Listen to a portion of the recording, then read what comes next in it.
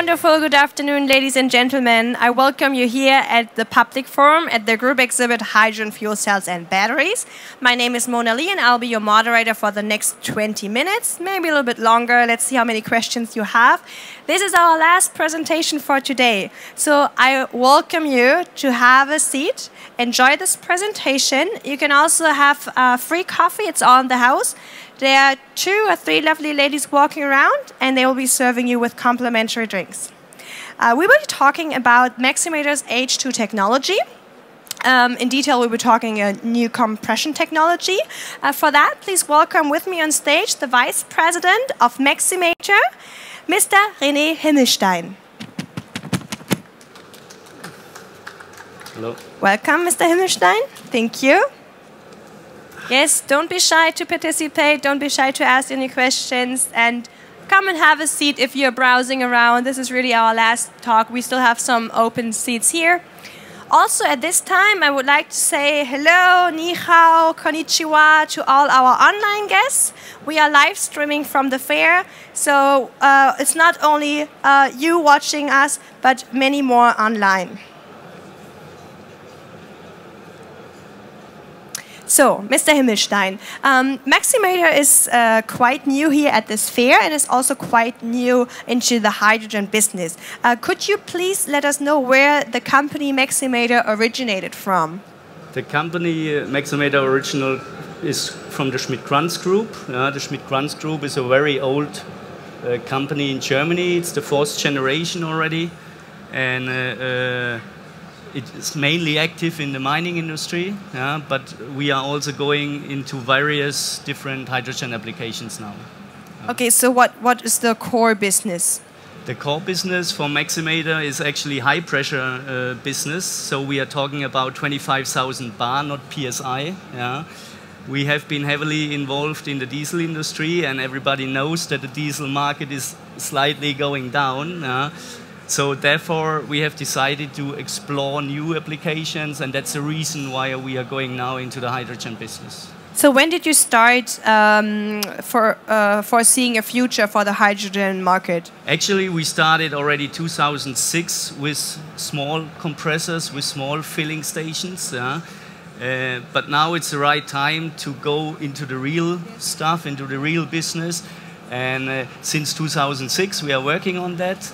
But now we have the possibilities to build also even bigger systems. So you started with the hydrogen technology way before the diesel scandal. Absolutely. Back in 2006. So, but why did you move into this direction?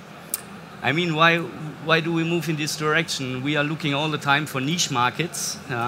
And hydrogen is at the moment still a niche market. And we try everything to make it successful in the future. And therefore, we are coming out with all these new fancy components. And tell us more about the new fancy components. What touch points does Maximator have with hydrogen technology? I mean, before we are going into the fancy components, I have to explain you a little bit that we have opened a new company last year, November last year. We opened the MAT in Vienna. MIT? Not MIT, unfortunately not. But you can remember back, maybe in 10 years, everybody's talking about the MAT, not the MIT. You never know. And we have a group of 7 people over there, really specialized people. And therefore, they have a lot of experience with hydrogen filling stations from the past. And therefore, they're creating new components for the future. And so are you... You mentioned that they have experience with the hydrogen fueling station. Is that your new focus? It's not the main focus, but it's one of our new focuses, that's for sure. And therefore, we have also the possibilities in China and North America So we can build also this, maybe these hydrogen filling stations also in China or North America. So you mentioned China and North America. Those are huge markets. In which markets are you active? We are active in all these markets. So we have 24 partners around the world. We are in total 700 people. It's also important for you guys to know that we are not a small company. We are a typical German Mittelstand company.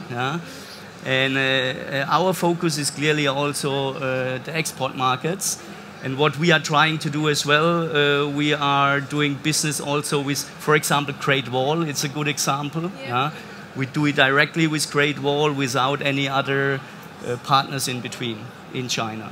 So where in China? Do you have an office in China? Or? We have not only an office, we have a workshop. We have 6,000 square meters over there. And we do have professional people. And in addition to that, we have opened the Maximator Academy. It's ongoing. And then we train also people in other countries around the world with our own Maximator Academy. So you're using your knowledge and transferring it to your to your other markets. And you mentioned that you have 160 employees in your Shanghai office? Right now we have 160 and it's growing. We have 6 other small offices around in China. So I would say we are well prepared. You are in fact well prepared, and not only that you are investing in training and also in offshoring and internationalization, but also your company invests in innovation. And there's one quite new invention that we would like to introduce to the audience today. It's the max compression. We call it max compression. It's a new H2 compressor. And if you ask me, it's one of the best machines which you can buy in the future. At the moment, we are doing the testing for the ceilings and for all the components. And the first quarter of 2019, you can buy this compressor in the market. Okay, so there's a new hydrogen compressor that your company has developed. It's still undergoing testing. It will be available next year. What is so special about this compressor? It's so special because nowadays the biggest problem is the OPEX discussions with all the hydrogen filling stations. So quite often you have to send service people out. They have to repair the compressors and all that. What we have developed, not me, my team in Vienna, it's an automatic seal exchange, which means you have a revolver and you have 4 gasket sealings packages in this revolver. And if the leak detection is saying, hey, the leakage is too high, the revolver is doing a repositioning, and then we are changing these sealing packages fully automatically. So I understand that a compressor needs the exchange of the sealing. You do it automatically. How often do you need to exchange it manually with common compressors? Normally, I would say after 500, 600 hours. But now you can run it 4 times longer, and this is a big advantage. In terms of efficiency, what is the efficiency of the Maximator compressor? So now maybe everybody wants starting laughing, but it's 100%. What we have done, and it's an air-driven compressor. Normally air-driven is actually not that good. But with all these thermodynamic features, what we brought into the compressor, we can really achieve 100%. And this is also good for the environment. If you have a leakage with a hydraulic-driven compressor, it's a big issue. So therefore, we have also covered this subject. So it's air compressor as well. Are there any questions from the audience at this time? You can raise your hand and I'll come down to you. And also you can see it on our booth, by the way. There is a model, a mock-up. And my guys, they are standing over there. They will explain you everything. And I would like to know more about your hydrogen business. So you have a compressor that is at a pretty far stage of development. And you also mentioned that you're interested in in hydrogen stations. So will the compressor be available to other players in the market, or are you planning to integrate it just for yourself? That's a good question. It's not finally decided if we are selling it into the market or if we sell the complete filling station. But at the moment it looks like, because we want to push also the hydrogen business, we want to support and help. So most probably we will send it also directly into the market and maybe also to competitors. And who do you think has the most? Who will be most efficient by implementing the compressor? Which type of industry? Yeah, it will be mainly for the hydrogen filling stations, but you can use this compressor also for other gases. Yes. Not poison gases, but the rest is okay. Yes. And also we have a lot of inquiries already from the oil and gas market. So it's not purely for the hydrogen business. Okay. The current fueling station that you have is running by a regular compressor. Yeah. So there's one thing I would like to know, because as a supplier, most likely the business is driven by the OEMs. Yeah. So I would like to know, how large would the order need to be in order to be successful for your company, so it's a win? What do you mean exactly? In terms of the amount that needs to be ordered for the compressor, what kind of number are you thinking of?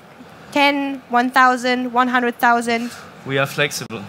So if somebody wants to order 500, no problem. Yes. And how fast can you deliver? Depends. But normally I would say the ramp up will be not that fast. It will be slowly. Yes. And we have also a lot of partner companies which can deliver to us also packages. That's what we normally as well do. And so therefore everything is open. And the good thing is that my owner, Dr. Klintz, if I tell him tomorrow, hey, we have to build 1,000 compressors, it's not a big issue. Then he's giving me the money and then we go further. That's what you mentioned, that your company is reinvesting all the profit that you're making, that your owner is reinvesting in the company, and that's why you have the ability to invest in innovation and It's research. a combination of everything. I mean, as I told you, the owner is giving us the money back, and but we are also dynamic at Maximator, and he sees what we have done over the last 20 years. And of course, he's all the time also really interested to go into new markets. And what I have forgotten to mention, we are coming out with another 2 companies. Beginning of next month, one company is looking into hydrogen storage. And they will prepare the hydrogen storage packs also for trucks and trailers and all this stuff. And another one is a company called Testnet. Everybody knows it here. Testnet is quite well known. And we are creating a new company, and then we can test big tanks from the hydrogen cars and trucks and all this. So at the end, we can deliver everything from A to Z for hydrogen. So yeah, it's really true. You can deliver everything from A to Z. You have the tanks, you have the fueling station, you also have the compressor, you have the testing. Yeah. Where's the electrolyzer? Electrolyzer, we are not touching that. So as Maximator, we are not touching that.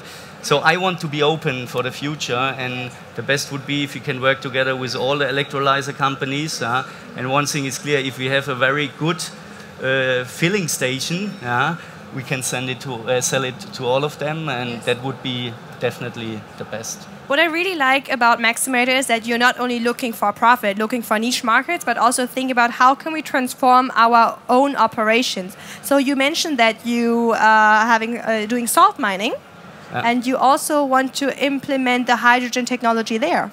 That's true, and we are at the beginning at that. We want to install fuel cells into dumper trucks, into diggers and all this stuff. So we are running our own salt mine in East Germany. So we want to build up also a hydrogen infrastructure inside the salt mine. So this is all on the agenda, and we are working on that as well. That's true. what do you think will the core business of Maximator transform, or is hydrogen just another branch or just a trial and error project? I mean, it's getting more and more important what we see outside with all the inquiries which are coming in. And it could be maybe in the future that we are creating a new company called Maximator Hydrogen Solutions. And nobody knows right now. Okay. So what else is the company doing to drive towards zero emission operations? Again, we are trying many things, and we have other things ongoing, but this is still confidential, so I can't talk about that right now. Maybe next year. And next year we definitely go also a little bit more into the technique, and then we can explain a little bit how or why the components and the compressors and all this stuff are so efficient. So we got a really broad overview on your company. If you have more questions for Mr. René Himmelstein, you can visit him and his colleagues, very friendly people at his booth. Your booth number is B50? It's B50, yeah. Yes, but before we come to an end, I would like to know, since it's the first year here for you, what are you looking forward to? It's the first day of the fair. What do you want to take home on Friday? On Friday, 25 projects would be good. No, for the first day it was really good already. We have had many potential customers on our booth, and we are really happy to be here.